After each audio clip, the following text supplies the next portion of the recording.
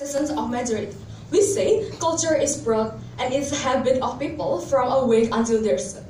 For the example, like for Muslim people, when they are come and they go from their house, they will say like Assalamualaikum or Wassalamualaikum and so on and so forth. We say that socially disadvantaged communities here as a minority and a dominant culture is coming from the majorities itself. We say that cultural assimilate is when minority follows the majority habit. For the example, when a Christian people goes to the Muslim people's house, they will also say like Assalamualaikum or Assalamualaikum and so on.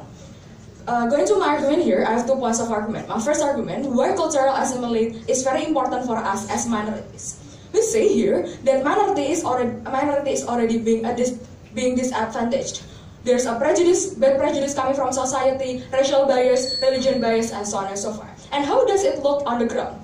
First, the minority still group in a private school. For the example, we can still see the accession of a private school for the Christian peoples and for the Christian students, and so on and so forth. Secondly, the Chinese descendants that schooled in public school, they will still be mocked as stated as, oh, you are stupid or China or something like that. And we say that these 2 points is actually harming our children, because it can trigger insecurity and also trauma from our children. The trauma can become like, we can see that there's a comedian called Ernest Prakasa that he has this trauma because he's being mocked as China or something like that. And we say that as parents, we want the best for our children, and we don't want that our children keep having this trauma and being insecure in the very first place. Because we say that we also stated that even if our children be schooled in a private school, that are grouped in a certain minorities, we say that it is still bad. Why? Because their work is not only in the school. We still have to match each other. For the example, like when you are going to a market, when you are going to a competition, you will still meet the majorities people, and so on and so forth. And we say that our status quo is not enough to actually handle this discrimination coming from the majority. Why? Yes, because there's already the accession of the blanket law that protecting from bullying and crimes. But we say that it is not enough, because there is no law that charges for the discrimination or oppression coming to the minorities. That means that the judgmental for the societies will still exist, the slurs still exist, and every day our children feel this being discriminated and being oppressed. They are stating like they are get this bad prejudice even from their friends. And also, we say that it is not enough, because even in the courtroom, the judges will still bias. The fact that that African American in US charge more than Caucasian for the same crimes, that give proof to us that even in the law, this law still being discriminative. That's why we want for our children to have the culture assimilate. As parents, what we need to do first, we will still promote for protection for marginal society to oppose this bias and bad prejudice. We say that only promoting is not enough, and we need to go to the second step, which is to make sure that the chance of our children to being bullied, to being oppressed is so small, because we would like to teach them to having the culture coming from these majorities people since they are since they are young. And we say that promoting is not enough, because what we want as parents is a protection. But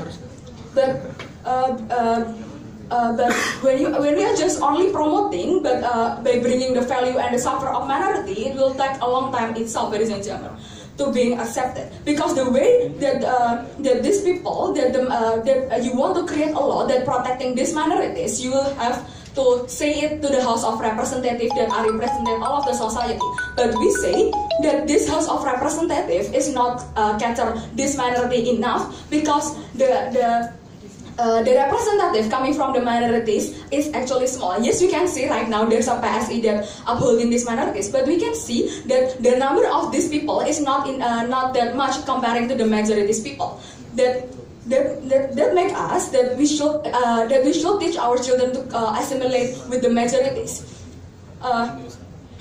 Why we should assimilating this? Because majority because the reason why majority marginalizing you as a minorities is because they think that you are different. They think that you are different coming from your look, coming from how you can behave, and from your behavior and also the culture of itself. We cannot change our looks, right?